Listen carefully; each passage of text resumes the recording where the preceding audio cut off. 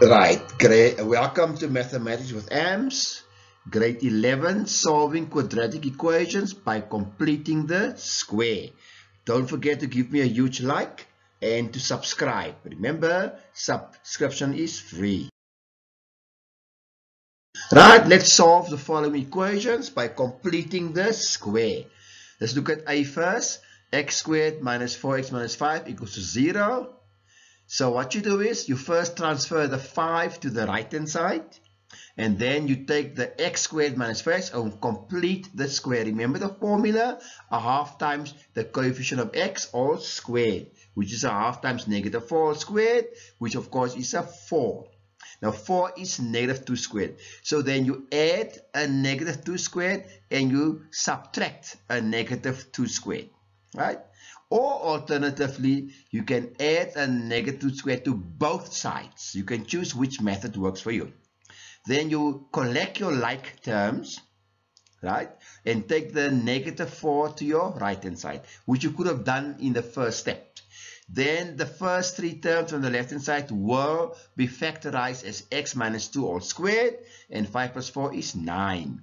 Then to get rid of the square, we find square root on both sides, but don't forget plus or minus the square root of 9, which of course is plus or minus 3. So therefore x is a 5 or x is a negative 1.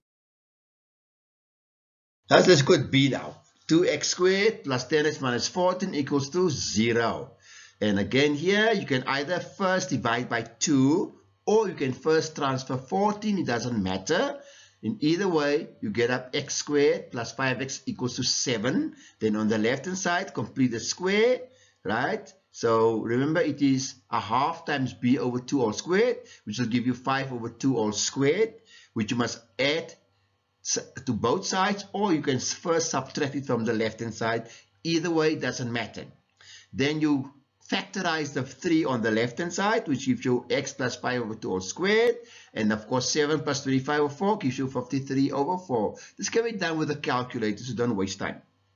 Then of course find square root on both sides. Don't forget plus or minus, but now in this case 53 is irrational and 4 is rational. So what we do is we find the square root of 4, but we leave 53 under the square root.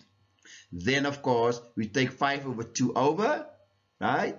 And of course split the plus and the minus. So the answers can be left like that, or it can be taken further using a calculator. So the so-called CAP principle, refer to the standard form ax squared plus bx plus c. Step 1, move the c value across. Step 2, divide both sides by the a value. You see, CAP, C-A-B. And then, of course, step 3, add the so-called b value. So remember, C is for c value across. A is for the a value you must divide by. And, of course, b is your b value. To both sides, and, of course, factorize and solve the equation by squaring rooting both sides. There's a nice example, exercise you can look at. Please work through them thoroughly, and on the next page I will give you the solutions. Right, and here's the solution to the exercise. Please again work through them thoroughly and check whether you get exactly the same answers. Right, this is Mathematics with AMS, Ahmed Suleiman. Please give me a huge like and don't forget to subscribe. Subscription is free.